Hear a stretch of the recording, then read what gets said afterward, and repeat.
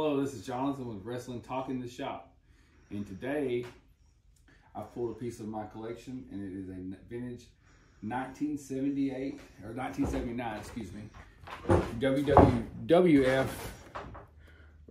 program from Madison Square Garden. Of course, I mean, I'd like to tell you I picked this up in the wild, but I didn't. I bought it on eBay because wrestling collectibles are hard to find. There's not a lot of people around Northeast Texas that collect wrestling memorabilia.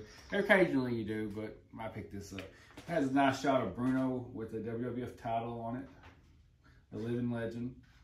Held the title for 7, 8 years at one time. But anyway, we'll go through it. Here's another close shot of it.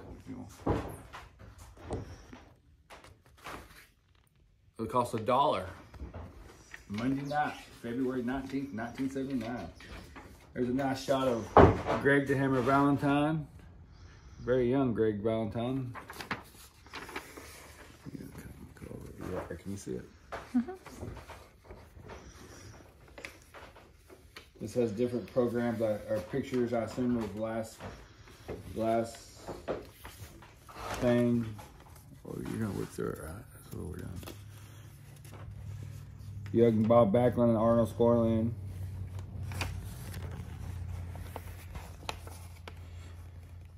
Magazines cost, these wrestling news magazines costed $2 each back then. And here's a match card for the heavyweight championship of the world. It was Bob Backlund versus Greg Valentine. Ivan Koloff versus Bruno Sammartino. Ivan Putski versus Victor Rivera, or whatever that is. Rivera.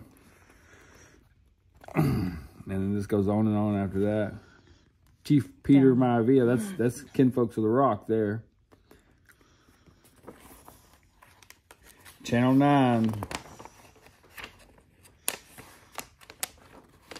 Nice shots there. Nice. Captain Lou Albano. Nice shot of Bruno.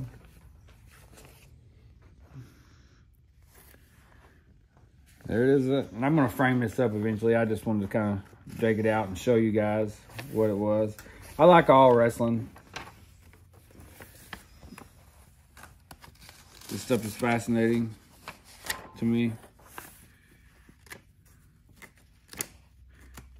Around the mat world. They're trying to push people not to mess with the wrestlers. Yeah.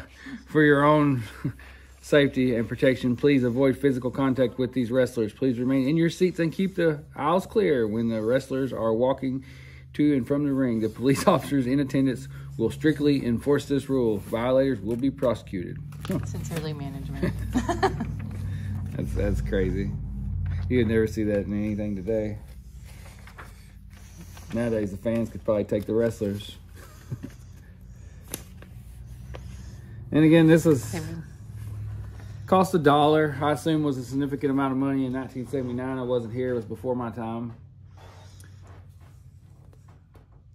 Look and see who that president of the WWF is. Very cool. Inexpensive pickup on eBay. What'd you pay for it on eBay? Oh, maybe 20 bucks shipped and all. I consider that inexpensive for anything from 1979. I mean,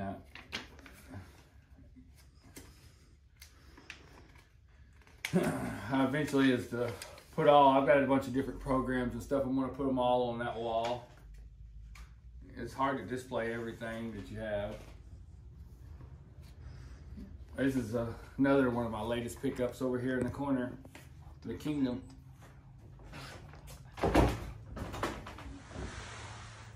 Like and follow for more wrestling content.